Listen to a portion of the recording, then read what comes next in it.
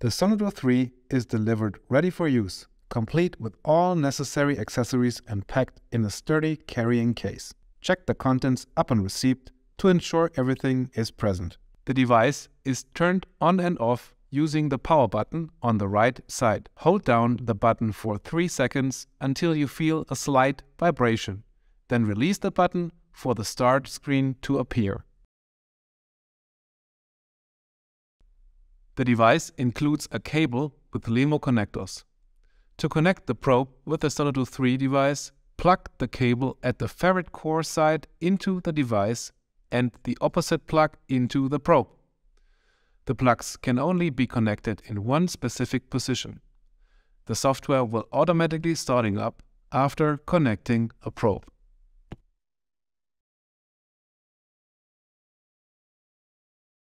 If the measuring program doesn't start automatically, switch the soft key at the top of the display from PC to probe, and the software will again recognize the existing connection to your probe.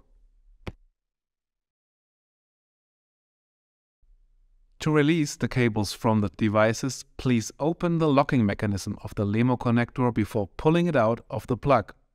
Please avoid pulling firmly on the plug, since it could damage the connectors.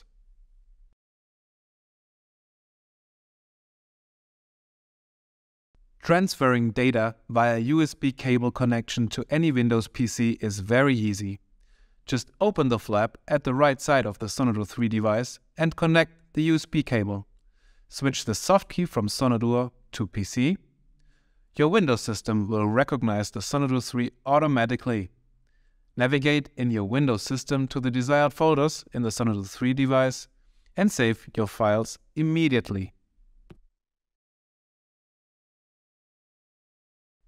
The UCI app is up and running. See how the user interface is roughly split up. In the upper third of the display, you can find material tables, device settings, and probe specifications.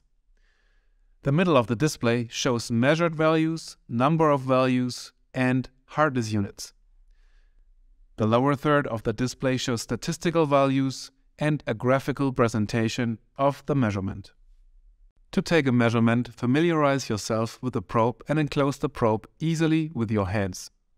In general, there are 2 ways of measuring with our probes. Whenever possible, please try to fit the probe with 2 hands.